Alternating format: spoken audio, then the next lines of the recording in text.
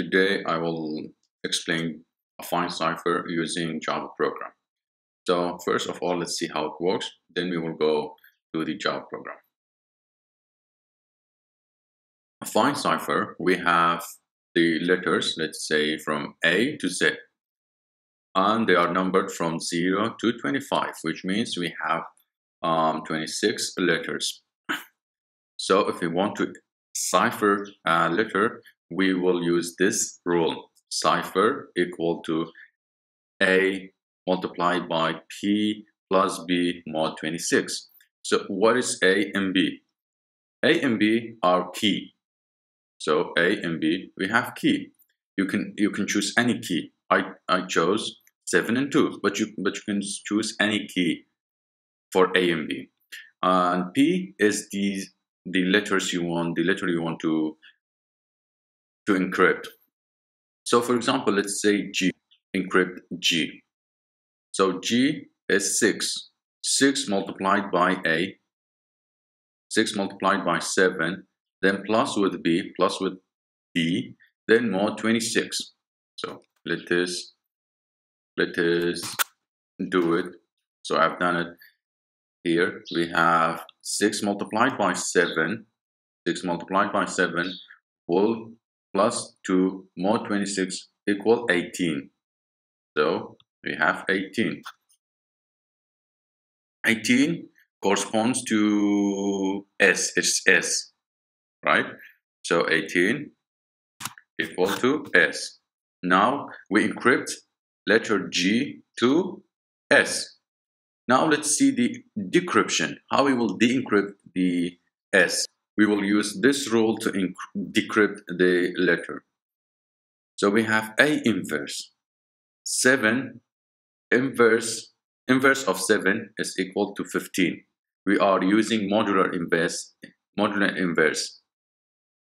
So how modular inverse works? Let's say we want to find the inverse of 7, right? Because A is 7 and we want its inverse. So we will use 7 multiplied by a number, any number, mod 26. If it equals to 1, then we have find the inverse. So any number multiplied by 7 mod 26 equals 1, it is the inverse of 7. 7 multiplied by 15 mod 26 will equal to 1. So that's why 15 is the inverse of 7. 15 multiplied by C minus B. We have C, which was 18. 18 minus B will equal to 16. 16 multiplied by 15. 16 multiplied by 15 mod 26 would give us 6. And 6 is G. So we return to the original letter. Now let's see this in code. This I've written the code. It's very easy. I will explain it step by step.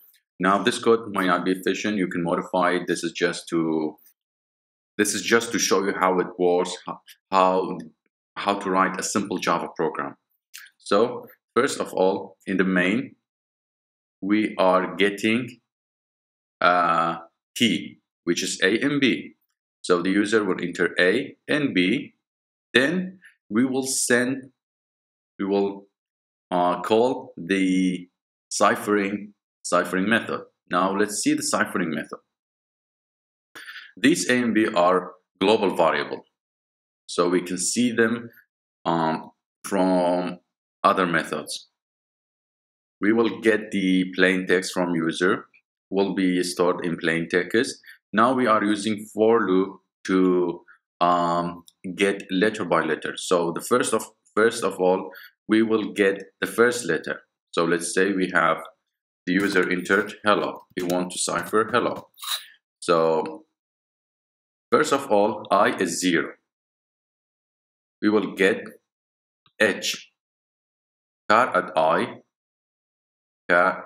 at I is edge. So T is edge now. Now here we are using this to convert character to numeric ASCII code. We are using this to convert character to ASCII code.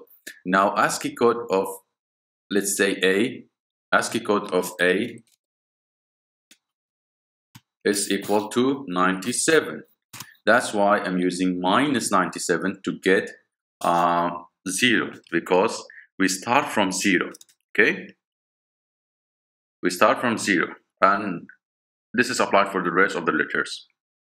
Here we are using the rule ciphertext is equal to A multiplied by the plane, by the letter itself, plus B mod 26.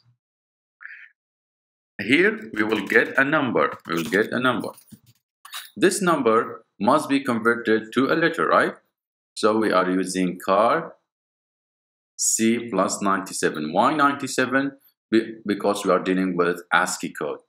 And we said ASCII code start with 97.